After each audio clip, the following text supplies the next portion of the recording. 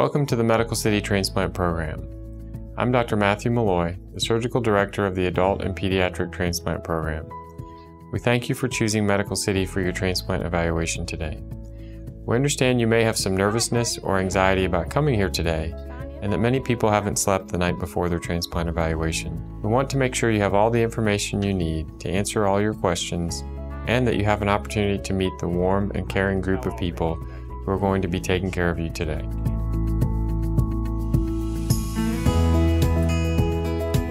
Exploring kidney transplantation is important for many reasons. Most importantly, it is the preferred form of treatment for kidney failure, with improved survival and quality of life compared to remaining on dialysis. However, there are some risks associated with the transplant surgery and from the medications you take to suppress your immune system following transplant. You will learn more about these today. The evaluation you will undergo today will help you determine if kidney transplantation is the best treatment option for you.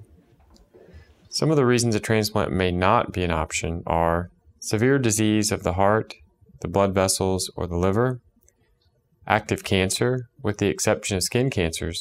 So for example, if you've had a recent prostate removal for prostate cancer or a recent breast cancer treatment, there may be a wait of between 2 and 5 years before you can become a transplant candidate. Many times, you will be able to accrue time on the waiting list while these time periods elapse. An active infection. For example, if you have a foot ulcer that needs to heal, that is something that could be treated, and then the patient could have a transplant once that ulcer is healed. Severe obesity. In general, a BMI of greater than 40 could prevent you from being on the transplant waiting list. Inability to adhere to treatment plans like prescribed medications, dialysis treatments, and appointments. Any unstable psychiatric conditions, and other safety or health concerns. The transplant evaluation process consists of several steps. The first is making this appointment today. Medical tests you may have today, evaluation by the transplant physicians, social workers, pharmacists, dietitian, and possibly others, such as a surgeon. Your report will be given to the Transplant Selection Committee. The committee recommendation will be sent to you and your referring physician. During your evaluation, you will have several medical tests done. A blood test, an EKG, a chest X-ray, and an abdominal ultrasound or CT scan. The evaluations are individualized for each candidate's medical history, so you may have other additional tests at a future date. These could include pulmonary function tests, cardiovascular tests, such as a stress test or echocardiogram for your heart, or a liver test or evaluation by a liver specialist. Following your comprehensive visit today, the results of your test and evaluations will be reviewed at Transplant Selection Committee, where we will go over the recommendations and notify you in writing and also notify your referring physician. Hi, I'm Deanna Greenland, Supervisor for the Transplant Social Work Department here at Medical City Dallas Hospital. I'm here today to talk about the psychosocial assessment. The transplant social worker will complete a comprehensive psychosocial evaluation on every patient referred for transplant to determine if they meet the psychosocial criteria. The psychosocial evaluation includes the following: social, personal, housing, vocational, financial, and environmental support and strengths. Cultural and language factors, identified and confirmed post-transplant caregivers, financial issues which could interfere with post-transplant medication compliance, post-transplant medication plan, coping abilities and strategies, understanding the risks and benefits of transplantation, the ability to adhere to the post-transplant process, and mental health history including substance abuse, tobacco, alcohol use, and/or abuse, and how it may impact the success or failure of organ transplantation. There are several psychosocial factors known to contribute to poor patient graft outcomes.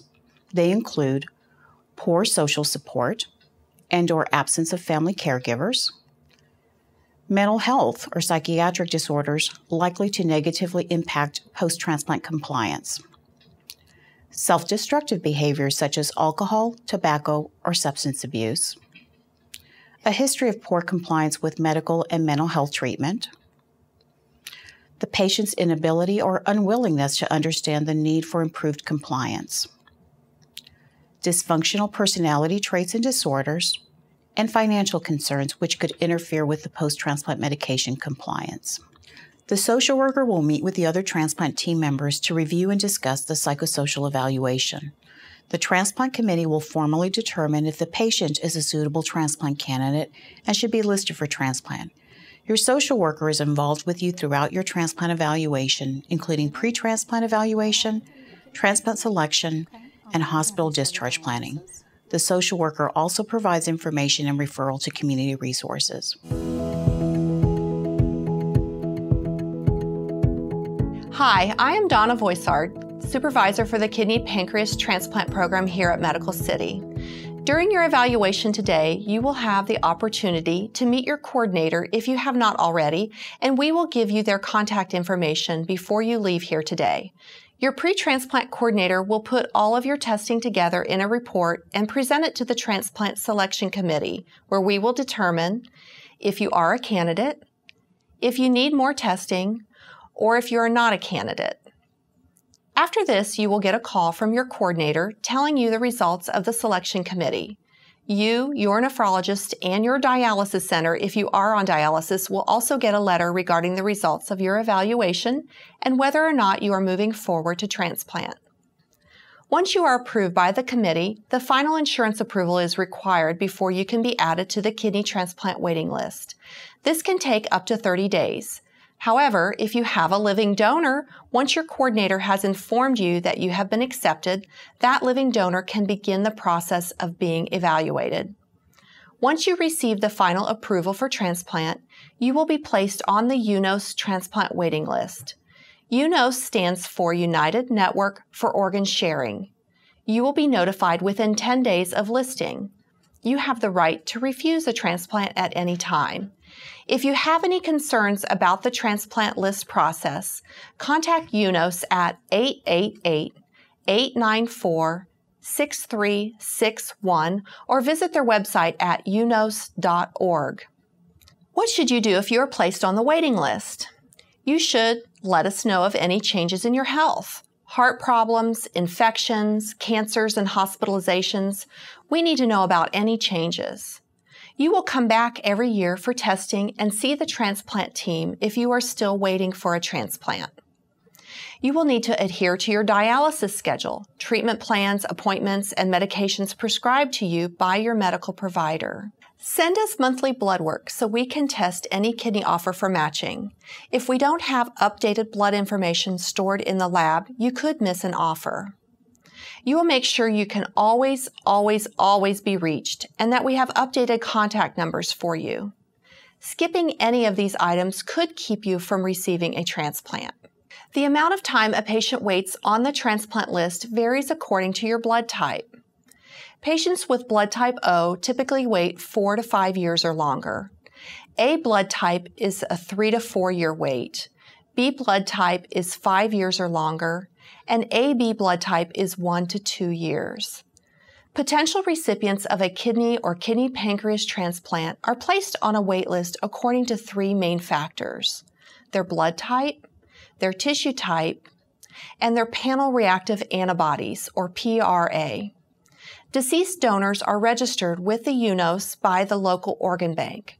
Donors and recipients are matched by a computer based on blood type, tissue type, time on the list, and PRA levels. The organ that becomes available is offered on the local, regional, then national level to the person on the waiting list who has the most matching points. Information about you is entered into the system, including your age, your length of time on dialysis, if you have had a previous transplant, and if you have diabetes. Each potential deceased donor that becomes available will be classified with a Kidney Donor Profile Index, or KDPI score.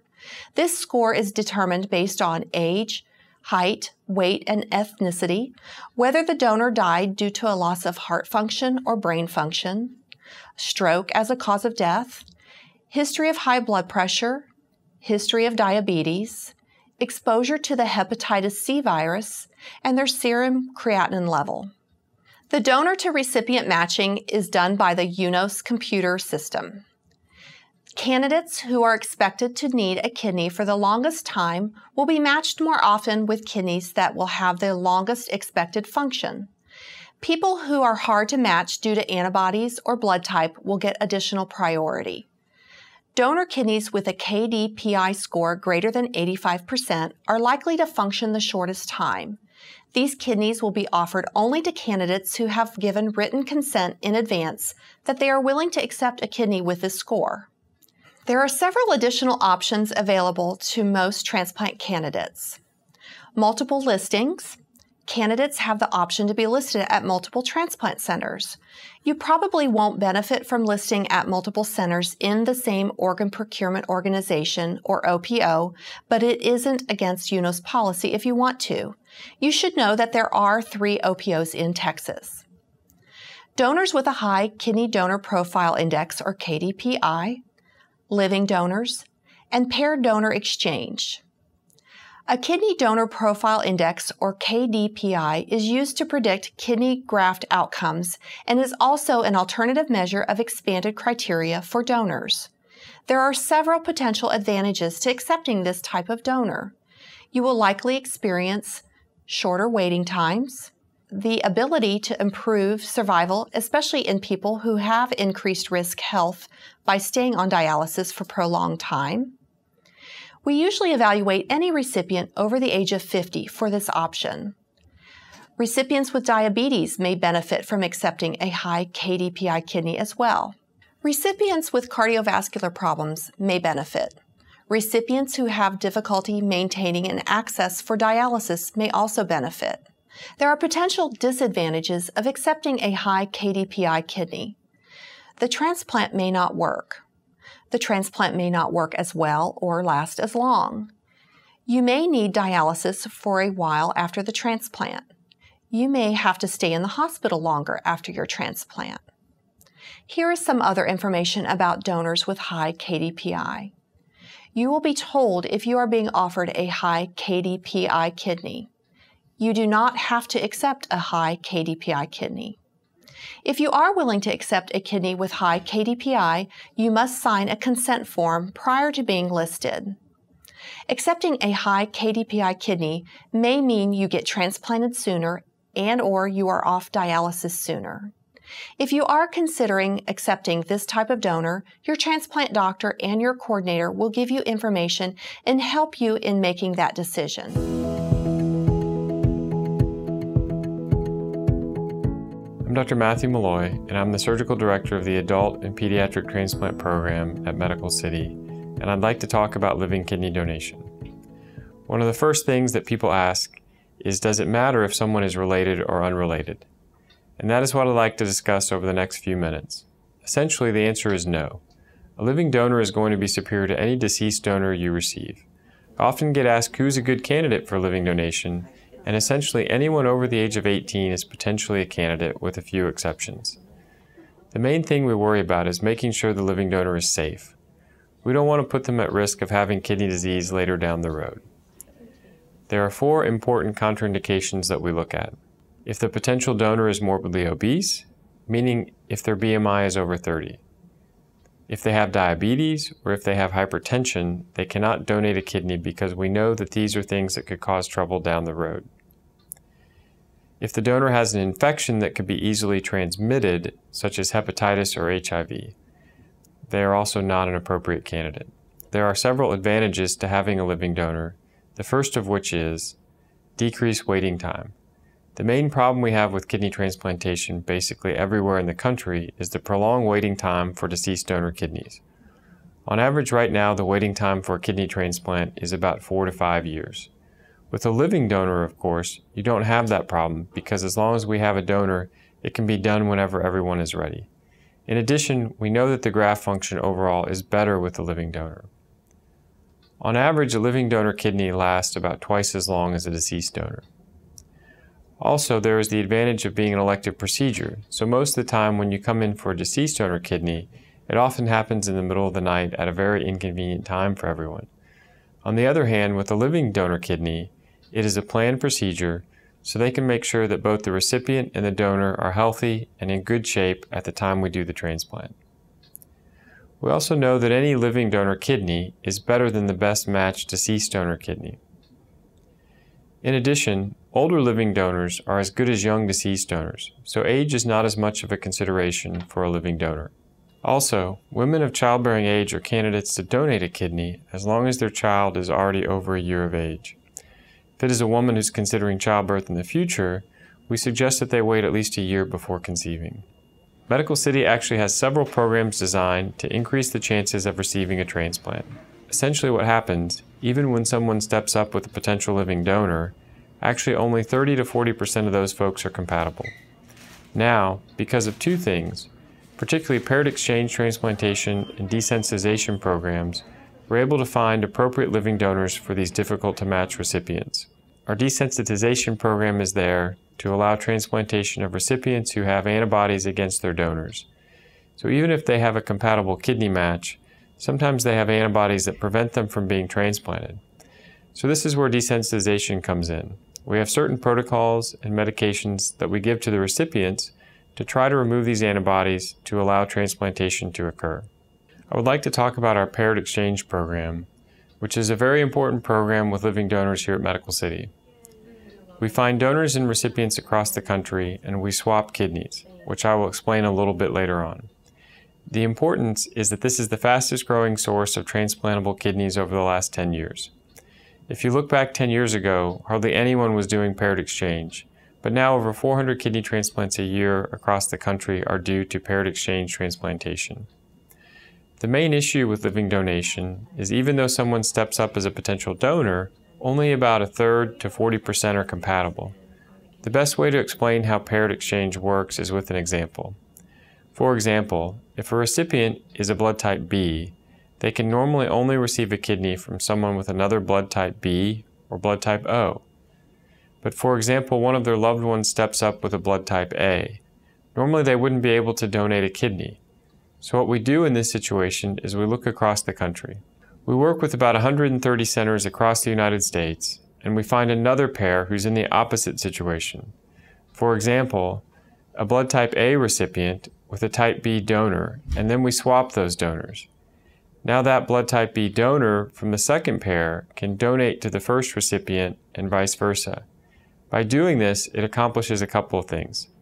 It allows both of those recipients to get off the waiting list, and also we're able to improve their outcomes because they now have living donor kidneys, which are expected to last twice as long as a deceased donor kidney. A variant of paired exchange transplantation is a domino chain transplant, which is very interesting because it's predicated on having an altruistic donor.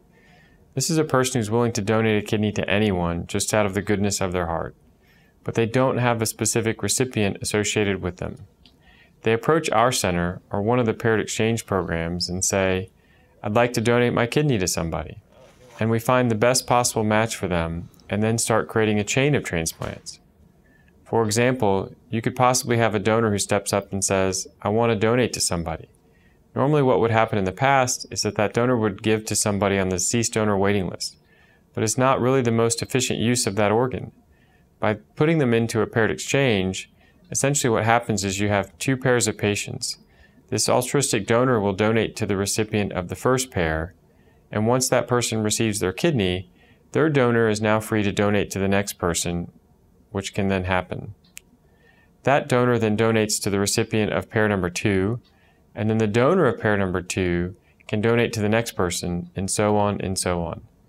As you can see, the potential of this is that it can go on forever as long as there are enough donors available afterwards. Donor and recipient surgeries are generally performed at the same time. There are essentially 3 ways to take out a donor's kidney. We do it robotically, laparoscopically, and a very small percentage have to be done open in the traditional fashion due to a number of patient factors.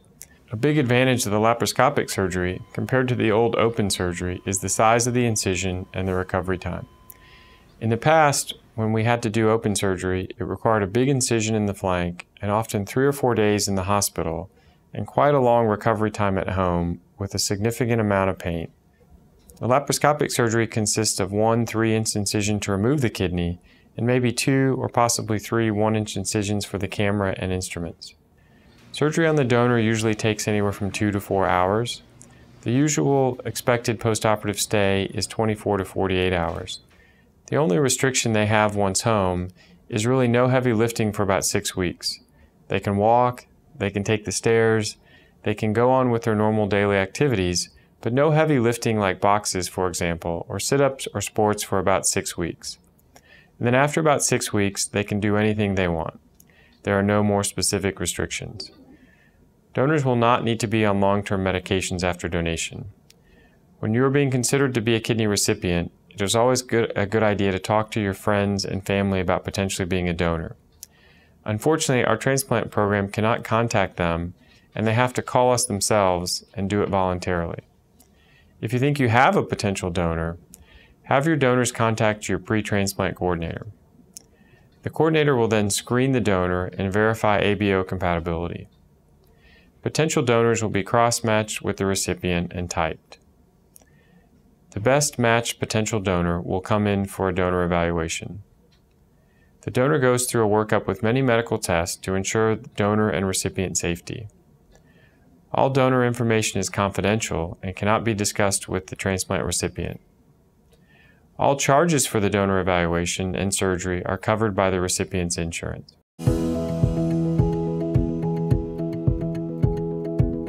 Hello, I am Dr. Mark Lerman, Medical Director of the Kidney Transplant Program. I know it is difficult for many potential recipients to approach someone and ask them to donate a kidney.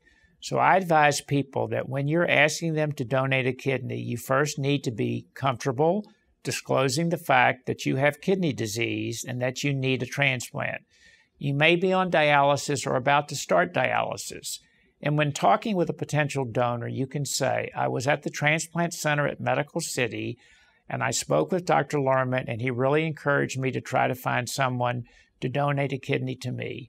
Finding a potential donor is a great option since it shortens the waiting time, and the results are usually better or superior to those of a deceased donor kidney. At that point, the person you're talking to is either going to say, good luck, I hope you find someone, or they may start expressing an interest and ask more questions. It is really key to make sure that you give them information and that you educate them.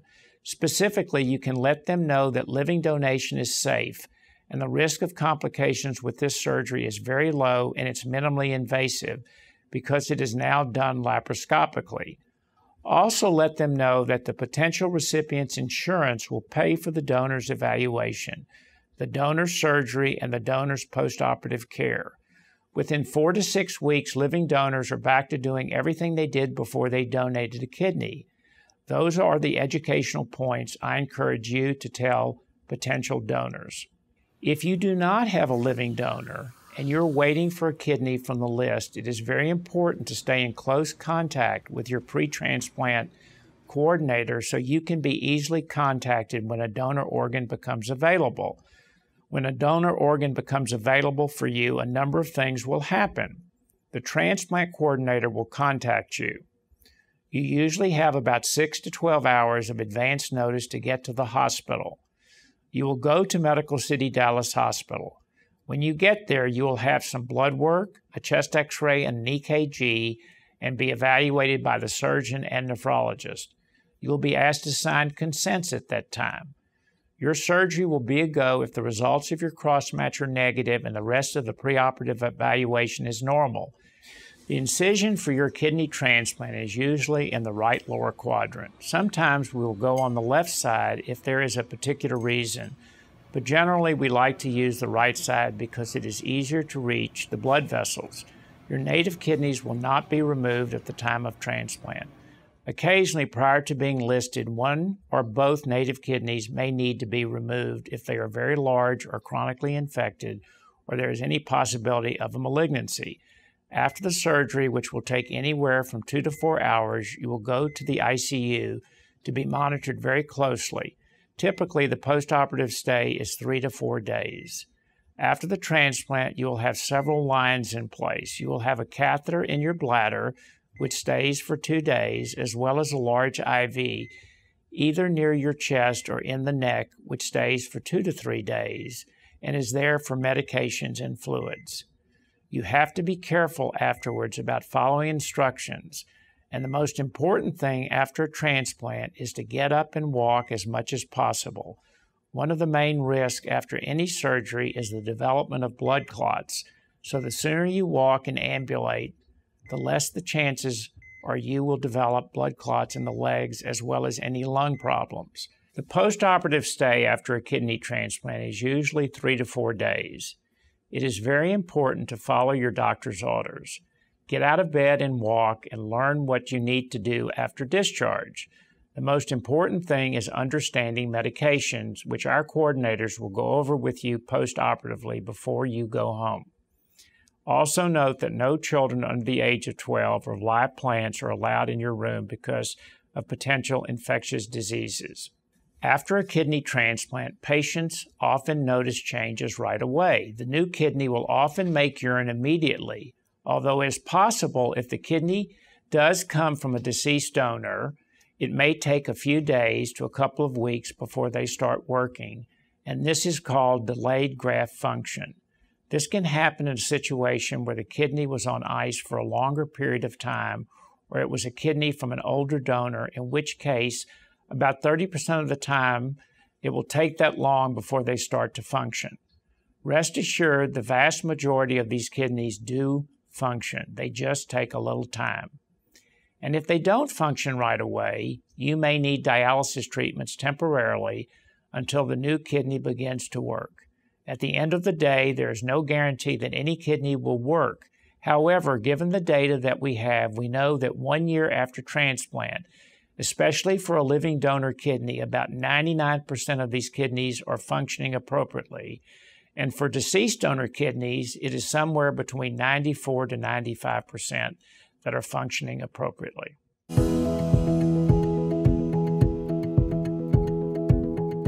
Hi, I'm Brandon Mullins. I'm one of the transplant coordinators, and I'd like to give you an idea of what to expect when you're discharged home from your new transplant. You will not be on your own, and our team will continue to be available to you to guide you through this process. First, let me tell you about your medications. You will usually have 3 different medications to prevent rejection.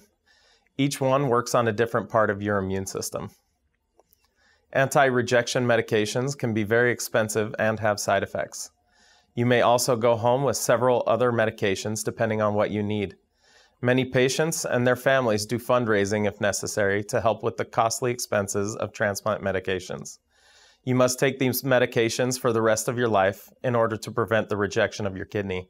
When you are first discharged after your transplant, you will come back to the clinic several times per week for the first few weeks. There are several reasons that you'll need to return to the clinic: to monitor your kidney function and drug levels, to look for side effects of your medications, to check your clinical and psychological status, to adjust your blood pressure and diabetes therapy if you are diabetic, and to answer your questions. Your clinic visits will become less frequent as time goes on and as you are feeling better. And as I mentioned, the transplant team is here for you. All of our surgeons, nephrologists, transplant coordinators, and other specialties will be available to you 24/7.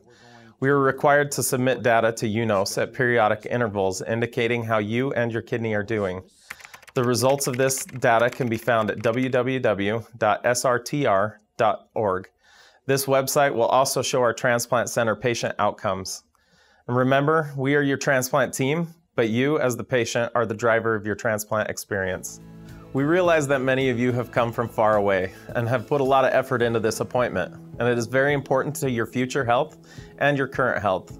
We really look forward to getting you through this process, hopefully allowing you to be placed on the transplant waiting list and to achieve the ultimate goal of receiving your kidney or pancreas transplant. Thank you so much for coming.